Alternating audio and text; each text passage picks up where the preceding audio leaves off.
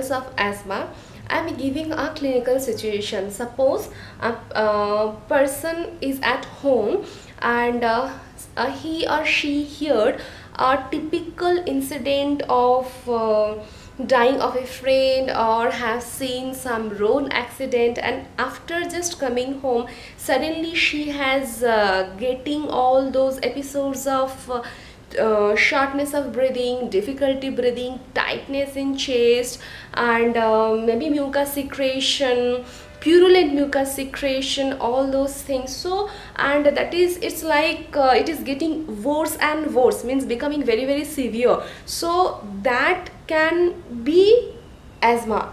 Basically, asthma is a type of respiratory disorder which is basically chronic. Now what is chronic? I hope already you know the basic difference between acute and chronic. Acute means which one is sudden onset, and chronic means which one is staying for a long time. Few criteria will be given depending on the disease conditions. Bronchial asthma is a chronic inflammatory disorder of the airways. So naturally chronic means here the asthma is staying for a long time with the patient, so it is a chronic inflammatory disorder. Now this one is that normal airway. From here we can see that whenever the airway is normal, here the passage of oxygen and carbon dioxide is really working properly, it is working fine. But whenever it is getting inflamed, because they are saying it's inflammatory, so inflammation can occur due to presence of various types of infection. It can be viral, it can be bacterial, or it can be various type of conditions. It can be from age, it can be from family history, it can be from environmental situation, air pollution, depending on the disease condition. So now you will know that one, but before going to that, you will just see that this is the airway that is inflamed due to various types of factor, triggering factor. And as this airway has become inflamed, so here what will happen, naturally you can see the space of air exchange became very less. So naturally there will be a air congestion, there will be a obstruction, there will be a airflow limitation, and as airflow limitation is there, so naturally patient will have difficulty in breathing, patient will have cough, patient sputum mucus secretion will be there. That is why sputum production will be there. And not only that, these situations will be failed maybe, or these situations can occur, these episodes of these situations can occur at the time of night or the time of morning. So this is basically bronchial asthma. Now here we can see that the etiologies are triggering factors which can cause asthma. So here basically we can see that allergic inhalation. So there are various types of allergic inhalants which can trigger asthma. So it can be like house dust mite, pollen smells, etc. Or second one, we can see that air pollutants, especially perfume, cigarette smoking, dust, aerosols, sprays, this kind of thing also can lead to bronchial asthma. What else we can see? We can see that viral upper respiratory tract infection, that can trigger to bronchial asthma. Next, sinusitis, that means infection of the sinus, can also lead to asthma. Next, you will be able to see exercise. Sometimes exercise also can trigger asthma. Then we can see that cold, dry air. Sometimes artificially created cold, dry air, that is staying for a long time in AC, staying in the environment of flight, airplane, that also can lead to asthma. Next, we are able to see stress. Maybe you have seen that various situations, hero or heroine or some other person, due to too much of stress, suddenly they develop that asthma, and for that suddenly another person had to run to get that inhalants or puff or something like that, then only that episode has decreased. Next one, we can see that drugs. Now use of various types of drugs, especially aspirin, non-steroidal anti-inflammatory drugs, these type of drugs can also lead to asthma. Now few more etiologies are also there, you will see that one also. We can see that occupational exposure, like if any person is working in a pharmaceutical area, pharmaceutical agents can cause asthma. If they're having this industrial chemicals, plastics are there, that also can lead to asthma. Now next, we're able to see food additives. Food additives are like beer, wine, dried fruit, processed potatoes, sulfites, that type of food can also lead to asthma. Next, we are able to see hormones, hormonal imbalances, menstruation can also lead to asthma. GERD, gastroesophageal reflux disease. If you already studied the disorders from the GI tract or GI system, then you already know what GERD is, gastroesophageal reflux disease. That also can lead to asthma. Next, we are able to see psychological factors like anger, crying, laughing. Those situations can also lead to asthma. So these are the etiology or triggering factors that can lead to asthma, bronchial asthma. Now we will see what is the pathophysiology of bronchial asthma. So here first we can see that triggers or etiology. Always know that pathophysiology starts with the triggering factors or etiology or causes. So here same thing is happening, and already we know what are the etiology or triggering factors for asthma.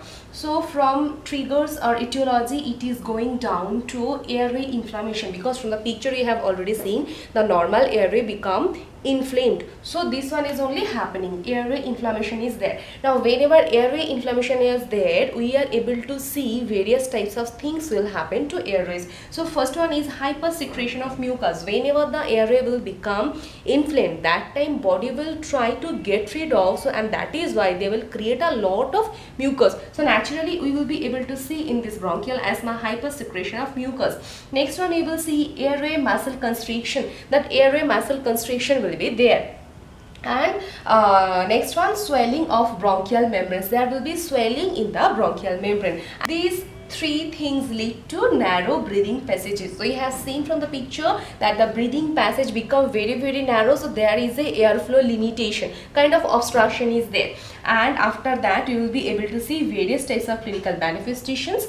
Patient will produce wheezing, that can be at the time of inspiration, that can be at the time of expiration. What else we are able to see? Patient will have a lot of cough, and when the disease will progress along with cough, patient will produce a lot of sputum. Sputum production will be there. And SOB, the full form is shortness of breathing. Patient will have a shortness of breathing. After that you will be able to see tightness in chest. Now these episodes, these clinical manifestations we are able to see, these are basically kind of episode patient will produce, and that can last from few minutes to few hours also, depending on the availability of the treatment. And not only that, whenever the disease condition will stay and progress, we will see that these inspiration and expiration ratio will become as 1:2 or sometimes 1:3 or 1:4. That means this expiration period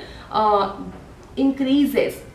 At the time of expiration, the time is usually longer than inspiration. So these are the type of clinical manifestation patient will produce. So from here only we are able to see what are the clinical manifestations of bronchial asthma. Now not only that, many more clinical manifestations they will be able to see whenever the disease will progress, like hypoxemia we will be able to see. We will be able to see that diminished breath sounds are there. We will be able to see that patient will produce various types of other features as well, like pneumothorax, like atelectasis. So now we will proceed to another one point, that is diagnostic test. In diagnostic studies we will see that that history collection and physical examination should be done properly, because to identify the triggering factors for the patient to find out the cause of the asthma for that patient, because finding out triggering cause is really very important to treat asthma.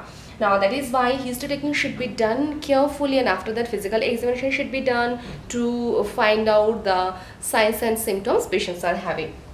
Next we will see pulmonary function test. Pulmonary function test is really very important for asthma. We will see peak expiratory flow rate. After that you will see chest x-ray, then blood levels of eosinophil and IgE. After that you will say arterial blood gas test. Next we will see pulse oximetry, then you will see allergy skin testing if indicated, and this one also, this blood levels of eosinophil and IgE if indicated. After that we are able to see treatment. What are the treatment for bronchial asthma? So first of all we can see that first treatment is to identify the triggers of the asthma, or identify the causes which are creating the asthma to the patients, which is creating the episodes of asthma to the patient. So first one, find out the triggers and then avoid the triggers. After that Patient may have immunotherapy or desensitization. Then patient will have saturation of oxygen monitoring. Then inhaled beta-2 agonist or anticholinergic agents can be given to the patient, and please keep in mind that one is inhaled. After that, oxygen should be given by mask, because already we know that there is a shortness of breathing, difficulty breathing, and there is airflow limitation, so patient is not getting oxygen much. That is why oxygen should be given by mask. Now nasal prongs can be given, but mask is preferable to give at least 4 to 5 liters of oxygen.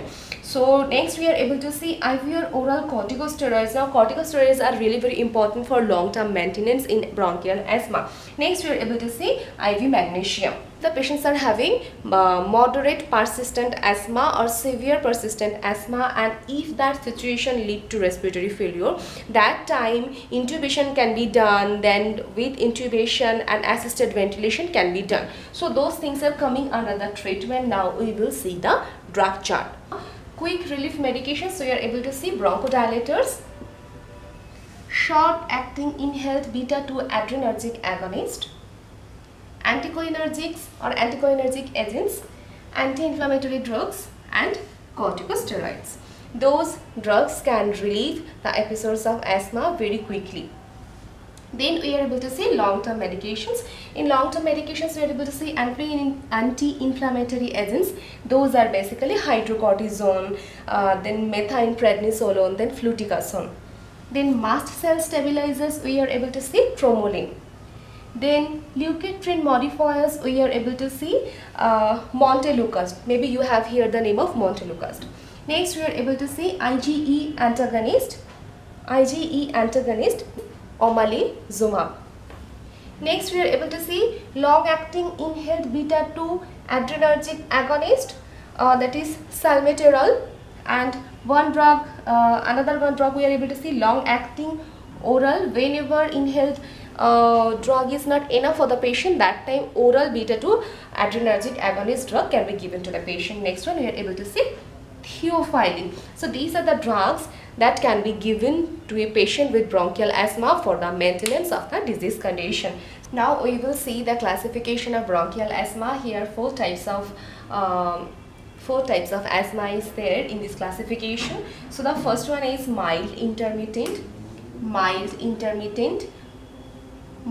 persistent, moderate persistent, severe persistent. So depending on this classification of asthma, patient is getting medication. Status asthmaticus.